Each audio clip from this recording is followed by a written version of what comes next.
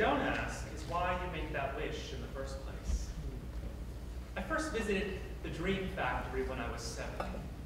I closed my eyes tightly shut, and I wished that I would become a professional hockey player in the NHL. What? That surprised you, didn't it? Especially if you've seen me on QVC talking about style and fashion. But no, I love to skate, and I love to play.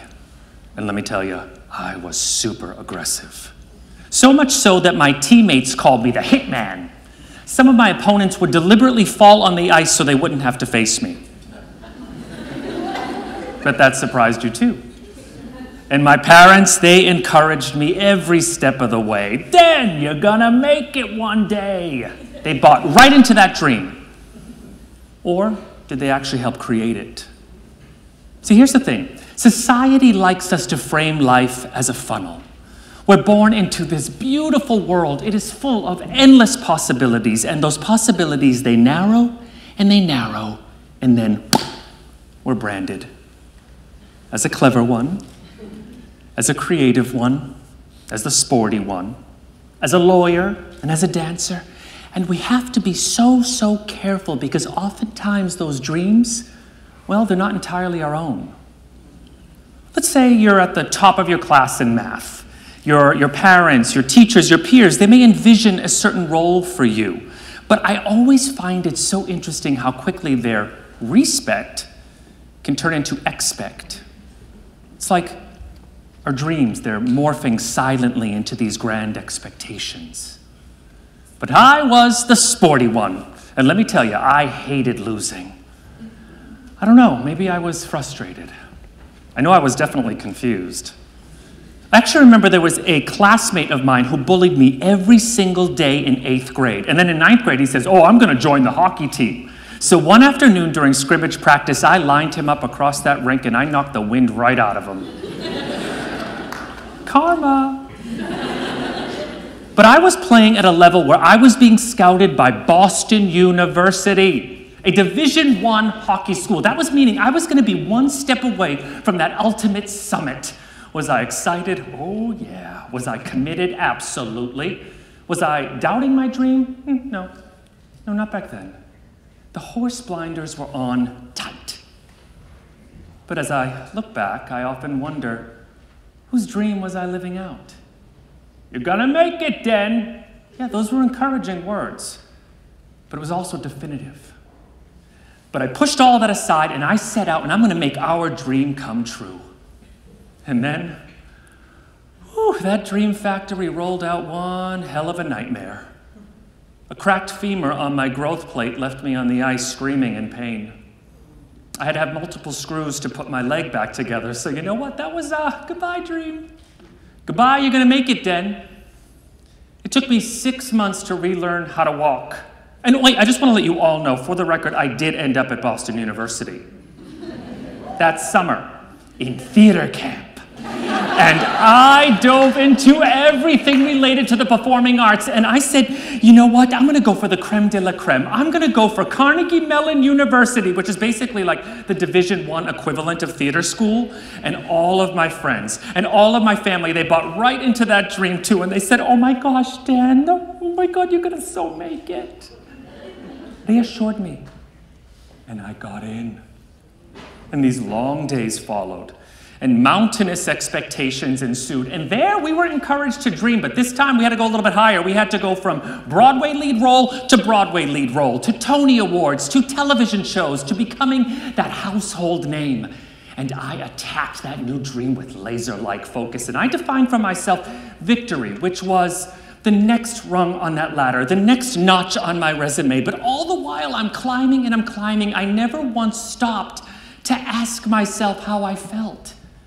I never once stopped to say, let me ask myself a question. Am I in pain physically? Am I doubting where I'm going? No, I just kept pushing forward to get that dream. And all the while I was notching on my resume, my first big break was causing me a lot of problems. I was in pain every time I was on stage. My knee was swelling after every performance. It had me doubting whether I could ever continue performing at all, but I dreamed on. I'm gonna make it. And then it happened. I booked Bernardo in West Side Story in New York, meaning I was going to be reviewed by the New York Times. And let me tell you, I went into those rehearsals full out, baby. I was dancing, I was singing, I was acting, I was jumping off of fences. And then I remember at the end of the first week of rehearsals, I looked down and lifted up the right leg to my dance pant, and my knee was the size of a watermelon. And instead of stopping, taking care of myself, oh no, I dragged and limped my way all the way to that doctor's office, and I begged him, I said, please, just give me enough prednisone to get me through this show. And he did, and I got great reviews. But the writing was on the wall. I had to quit. It was never going to be that household name, a total nightmare. Or was it? Because with the Dream Factory running just a little bit dry, I just randomly on the whim was like, let me put my resume in to teach at a performing arts charter high school. And before I could literally blink my eyes, I found myself on a one-way flight to Palmetto, Florida to teach at the Manatee School for Performing Arts. And I had 2,000 students, and I felt reinvigorated. I felt free. I felt like I had a new purpose. And no, it wasn't because I had a new job, but it was like when 20/20 vision, you go to the doctor's office and then that prescription becomes clear. It was what I finally valued in life, which was that look on a student's eye when they say, I got a new idea. Or when they pull you aside after class and they say, Mr. Kenney, oh my goodness, because of you, I finally found my confidence. And all the while, this completely magical time in my life was happening. I couldn't quite just kick this little feeling in the back of my mind like I had unfinished business in New York. So at a long weekend off, I just went to visit the big city, and a very good friend of mine invited me to a Lacoste fashion show. And there in the front row and under the lights and the fashion and the extravaganza, it all changed. I guess you could say it was another impromptu trip to the Dream Factory. You see, as a side note, I also always loved fashion. I just always knew what it took to really put together a fabulous outfit. So I left the show, I was all excited, I found the nearest park bench, I sat down, I handed him my cell phone, I said, take a picture of my outfit of the day, and then I took it and put it out on social media. Rinse and repeat every day after that. 6 months later, I was the head fashion stylist at Good Morning America, which subsequently led me to becoming the creative director of one of the largest retailers in the nation, and now I'm a lecturer at Harvard Business School.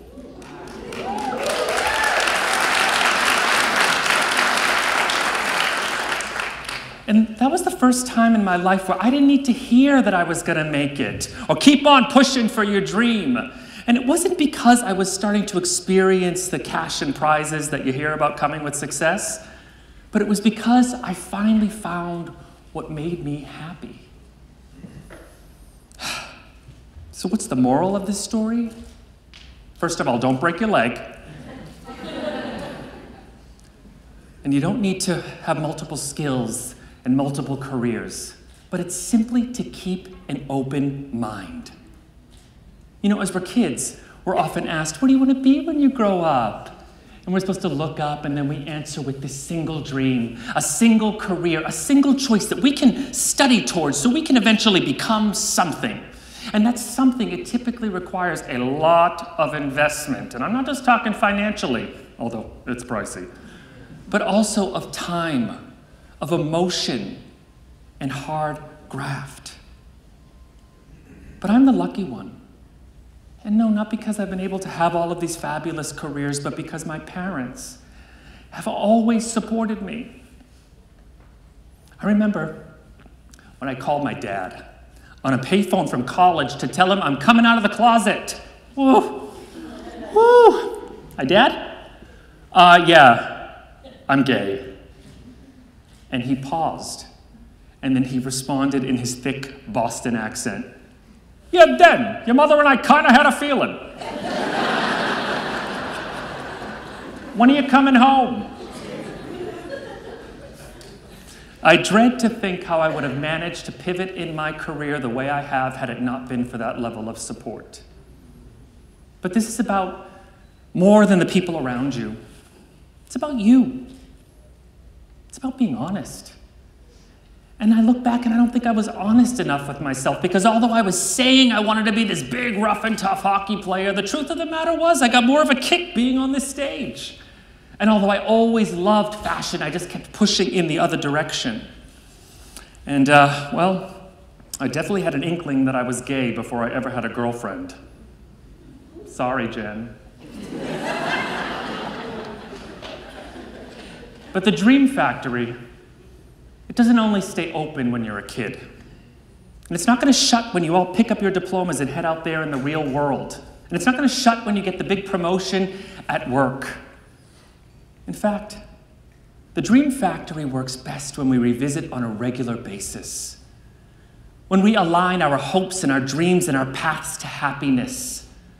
When we give something our all, but we also manage to pause and to say, is this still right? Because life is too short to just keep pushing on to save face. You know, some of the happiest people that I have met are the ones that have jumped right off that conveyor belt. You've all heard the stories, like the banker, he gives it all up to write his memoir, or the lawyer who says, you know what, I'm going to become a geography teacher, or that design student who becomes a rock climbing instructor and then opens up a successful catering business. And I don't know, I just feel like there's something in that for us all. It's like, reach for the stars with everything you have, but also to manage to pivot, to pirouette, and to plan as we go. And to have the self-confidence to say, you know what, I'm going to pick up and I'm going to aim for a different star. And to step backwards to make it all possible. I guess it's to revisit the Dream Factory. And not to wait for a broken leg or a swollen knee to force a change that should have happened a long, long time ago. And for most of us, look, our parents, they don't care if you become this big hockey player, a big actor, a teacher, or a cook. They just want us to be happy. Which is why I want to say, look, Mom and Dad, I made it. Your son is happy and he's doing what he loves. I hope all of your sons and daughters will too. Thank you.